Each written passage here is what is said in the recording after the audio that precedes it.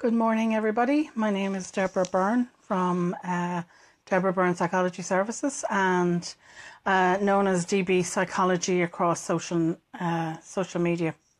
This morning's talk is going to be on restarting your life after being a caregiver. That could be that you were looking after elderly parents. You could have been looking after a child. It also would include people that actually are caregivers for professionally, that they would go in. It could be somebody who's a nurse who, could work with cancer patients, or anybody in particular that has worked as a carer. And now that role has ceased, and they want to move on with their lives. So there's a number of tips I'm going to talk about this morning in regard to this. So the first thing I want to say to you is, if you have lost a family member, I'm really sorry, and my condolences to you and your family. The first 6 months, at the very least, after somebody has died, you're going to have entered into the grieving period, as people say, and your emotions are going to be up and down, all over the place. It's a roller coaster for at least 6 months. Now, in saying 6 months, grief doesn't have a set timeline. It doesn't have a set period. Okay. What lasts for 6 months for one person may last for a lot longer for somebody else.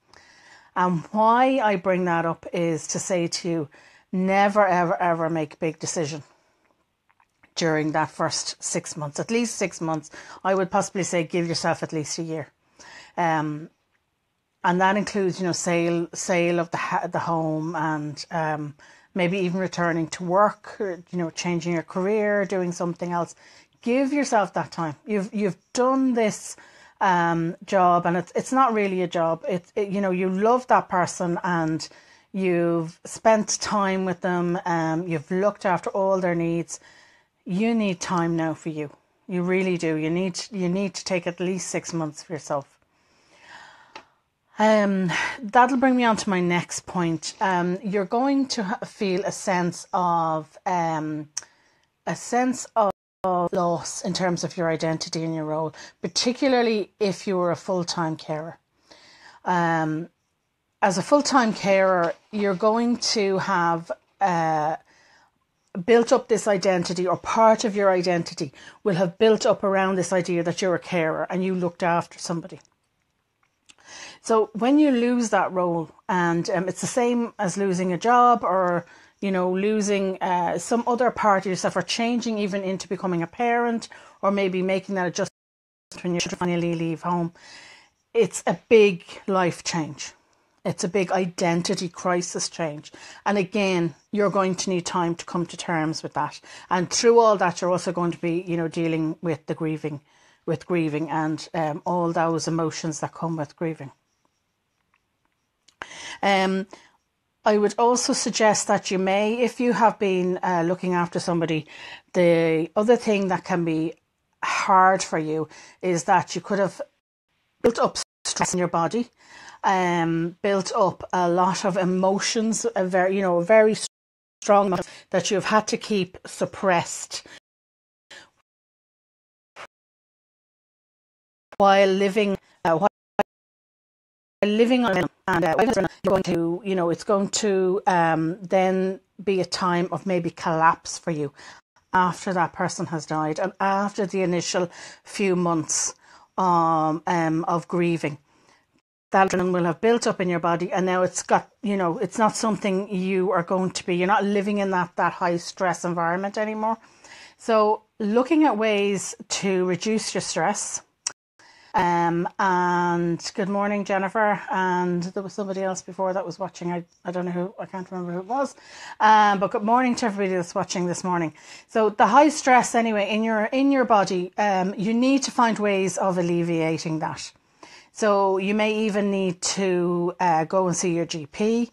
A lot of people who have been looking after somebody else will neglect their own medical needs, will neglect their own mental health, and they will neglect their own, dentistry and things like that. Now is the time to actually go and get all those things sorted. So if you've had if you have been putting things on the long finger and you do need to get your, physically checked out, then I would suggest now is the time to actually go and do it. Now is the time to start investing in self-care, in other words. Reducing your stress level, taking up meditation, having a look at your diet, exercising. It's now time to invest in you. You've invested all these years in looking after somebody else. It's now time to invest in you. And in saying that, when you become a carer, you can get very isolated. The person that you're looking after becomes your sole focus, everything, and meeting all their needs and having to look after them. And even maybe that their friends are coming to see them, but you're losing your friends, maybe your age group. Particularly if it's an elderly parent that you were looking after, you can be very isolated. And you need to start making new friends. So my suggestion for making new friends would be to actually start reconnecting with old friends. Hopefully you haven't let that go. There might be one or two people that you have kept in touch with. Start building up, start meeting them on a regular basis, at least once a week. Get them to introduce you to other people that they know, and go with them. Go with them to things so that you don't feel I'm on my own here and I'm trying something new for the first time. You have somebody with you that is, that has already been there, or that a friend that's with you that can try this new thing with you. Night classes, taking up new hobbies, new interests, new groups, join new groups, anything like that. All of this is a way of incorporating a new lifestyle, but it's also to help reduce isolation and loneliness. The other thing that you might want to think about, and I said to you not to make any big decisions in the first 6 months, 6 months to a year, don't make any big decisions, is thinking about going back to work. If you're under the working age, 65, 66, I think it's going up now to about 67, 68. But if you're under that age group, and even if you aren't, even if you are older, think about maybe looking at, maybe working, going back to work, maybe retraining, going to college. It's never too late. Doing, maybe even working part-time. Or the other thing you can try is volunteering. That dips your toe back in the water in terms of work volunteering. There are many charities that have shops even that would be glad of one day a week that you would volunteer for them. There are many groups that run and work with children, that are glad to have people that will come and work with them on a volunteer basis. It gives you the idea of, putting a bit of structure in your day, working with somebody, and then but it's not a paid role, so you maybe feel you aren't as committed. But though I have to say, doing volunteer work is wonderful, absolutely is. You get more out of it than you'll ever have to put, that you ever have to put in.